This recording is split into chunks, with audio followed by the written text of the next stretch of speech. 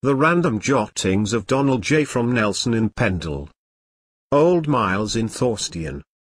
In the picturesque village of Thorsdean, nestled amidst rolling hills and meandering streams, there once lived a man named Miles. Known affectionately as Miles O'Davids, he resided in a modest shanty near the riverside, just below the gentle slope of broad Bonk. Miles was a well-known figure in the local community, and his uncle, Parlour, resided in nearby Trawden.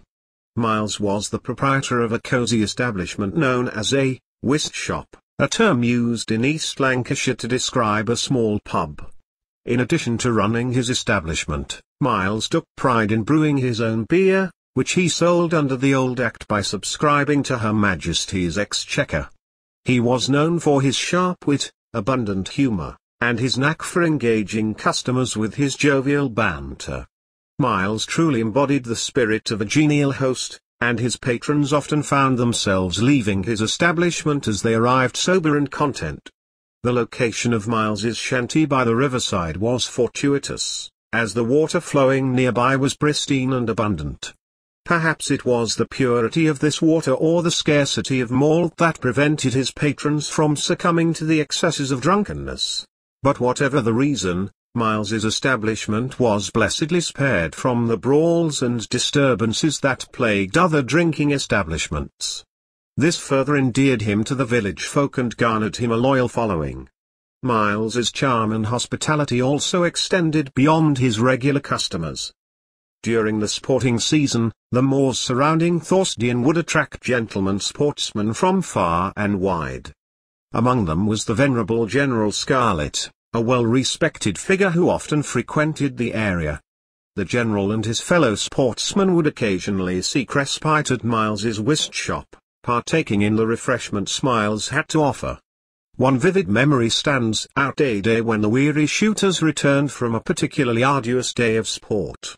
General Scarlett, astride his horse, rode up to Miles's shanty and greeted him warmly. "Well, Miles, how are you? We have a group of gentlemen here eager to savour your renowned beer," the General declared with a smile. Ever the obliging host, Miles wasted no time in serving the beer, filling common earthenware pots to the brim. The group of sportsmen settled on the small patch of greensward in front of Miles's door, revelling in the camaraderie, the libations, and the sheer joy of the moment. Alas, time has a way of transforming even the most cherished memories. Miles has long since departed from this world, leaving behind his legacy in the hearts of those who knew him. The valiant General Scarlett, too, has found his eternal rest in the quiet churchyard of Holmes Chapel. As for the humble riverside shanty that was once abuzz with the merry chorus of Miles's patrons, it now lies in ruins, devoid of a roof and ailing under the weight of neglect, a poignant reminder of a bygone era. But while Miles and his shanty may be gone, their memory lingers in the hearts of Thorsdean's inhabitants. The stories of laughter and camaraderie, of refreshing ale shared on sunlit afternoons, continue to be passed down from one generation to the next.